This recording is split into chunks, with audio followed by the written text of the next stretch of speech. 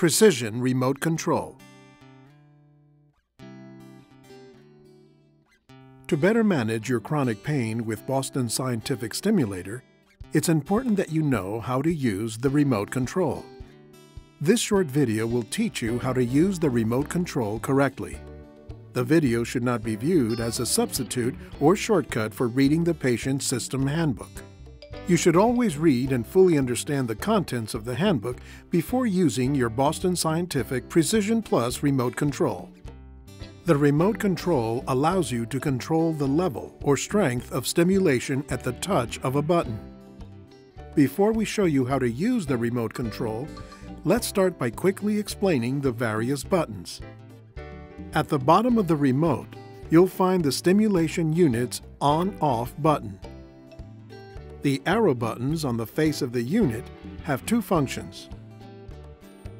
The up arrow button is used to turn stimulation up or to start a new program.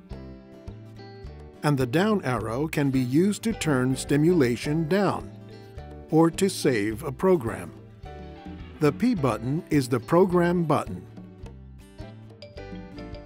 It is mainly used to change programs. Later in the video, we will show you how to change programs in more detail.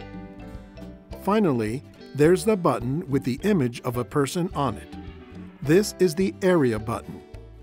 It is mainly used for advanced functions in the remote control and to select different options on the remote control. Here are some basic instructions for getting started with your precision remote control. First, insert 3 AAA batteries into the back of your remote control. Next, press and hold the P button until the screen reads "Release P to unlock." Simply press the up or down arrows to increase and decrease stimulation. Remember, anytime you want to turn stimulation on or off, just press the on-off button. Your Precision Plus system can also store various stimulation settings, called programs, in its memory. Once stored, your remote control lets you select these programs quickly and at any time. From the level screen, press the P button once to access your programs, and then a second time to cycle through them. When you see the program you want, press the up arrow button to start highlighted program.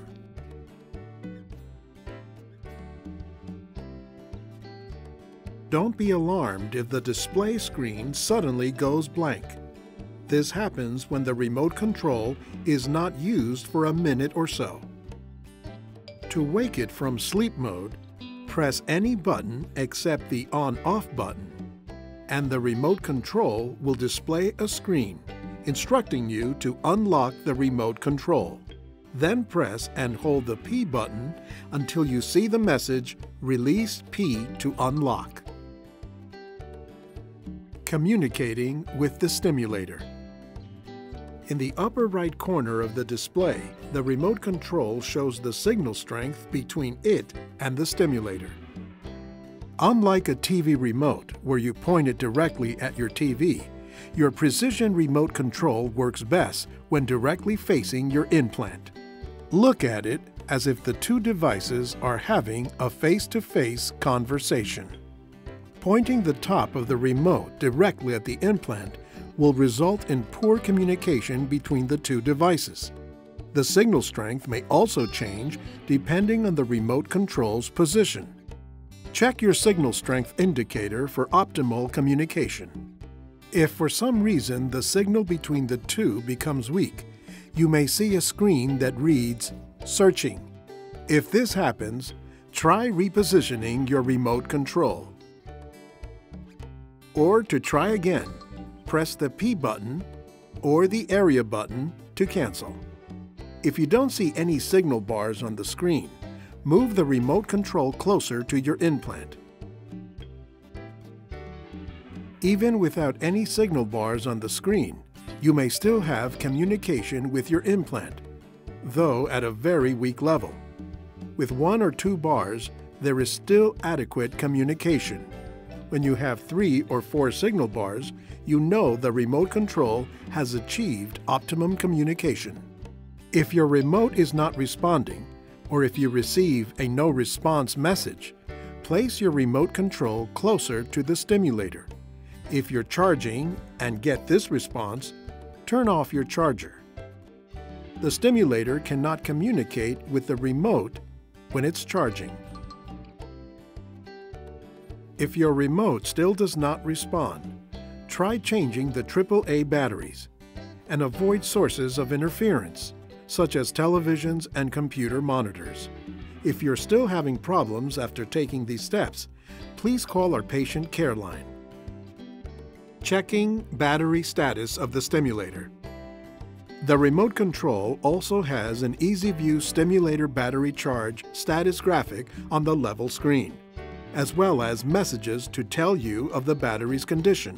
All of these messages are explained in the Patient System Handbook. We hope this Boston Scientific Precision Plus remote control video has been helpful. Please remember to also read your remote control handbook. If you have additional questions, please call the patient support line. From all of us at Boston Scientific, thank you.